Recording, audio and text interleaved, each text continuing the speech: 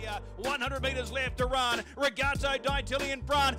Jester is flying. Regazzo Di Tilly in front, and he'll hold on. Regazzo Di Tilly. The line balances up. Western Terror from the clouds flying. Regazzo Di Tilly. Regazzo Di Tilly scores. 4-year-old Bay Gelding by Changeover out of Matilda Deventer, a Chemi Best mare. Raced by Daren and Chris Garrard, CJ Garrard, trained by Daren, driven by Daren's son Angus, and that's win number 4. Yeah, we love him. You know, he started his career at Daren and Kylie Rasmus and Daren Weeks. They do all our breaking, and that stage they were taking him through as they raced him as 2-year-olds, and we've had super success. We got him halfway through his 2-year-old career. Daren and Kylie were downsizing because they were so busy and had trouble getting staff, etc. And we raced his 2-year-old and 3-year-old. He performed well, but we've always just looked after him because we know the older he gets, the better he's going to be. So fingers crossed. He opens up now, Regazzo Di Tilly. He found 5 metres. Free thinker. Game is Ned Kelly on the outside. Next Uga Chaka, but Regazzo Di Tilly 4 on the trot. Favourite does it again. Regazzo Di Tilly. He's building quite the picket fence.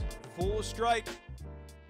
Well, that was a perfect preparation. He won 4. Unfortunately, we missed out on the Rising Sun. We raced the Queensland Sun. Finished on their backs and never got to pull the earplugs or anything, and we were left out of the Rising Sun, so we went to the Consolation, and his run was outstanding. He had to do a lot of work. They went a second and a half faster than what they went in the Rising Sun, and yeah, but no, he's pulled up well. He's ready for the Hayden now. The Hayden's a great race. Our Q-bred bonus is the best ever. And yeah, everything's going great. It's a great concept. You know, the winner gets to go to the Eureka. You know, an experience of racing in a $2 million race would be unbelievable, just as an experience. Every horse in the race is a threat. That's how we look at it.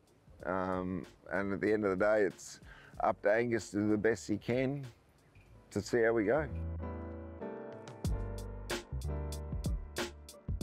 It'd be really special, you know. We've sort of bred him ourselves, the family, and you know, he's been a great horse to us. He's won a feature already, and you know, he's been really nice. So it'll be good to win this race and then look onto the Eureka. I had a really good start. You know, my first sort of 3 or 4 months were really strong, and you know, it's obviously a long way to that total at the end of the year, but hopefully we can pick up the speed a little bit and might get near 200. And Cinnabon is starting to draw away. Our Sweet Jazz 3rd, but Cinnabon did it the hard way and wins it well. Cinnabon. That was really special, you know. It was family connection again, and you know, Chris Essex is a great mate of ours and business partner with Dad as well. You know, he was sharing in ownership, so it was great to get a massive win for him and for Daren Weeks and Kylie Rasmussen as well. You know, they've been big supporters of mine. And you know, it was great to get a big win like that.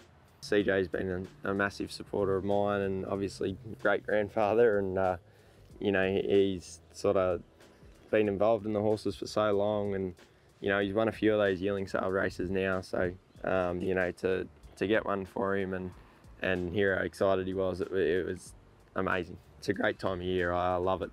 You know, you get the best horses, the best trainers, the best drivers, and big money. So, you know, it's a great time of year, and, you know, I've been lucky enough to win sort of a couple of good races so far, as you say, and, you know, to pick up another one would be super exciting.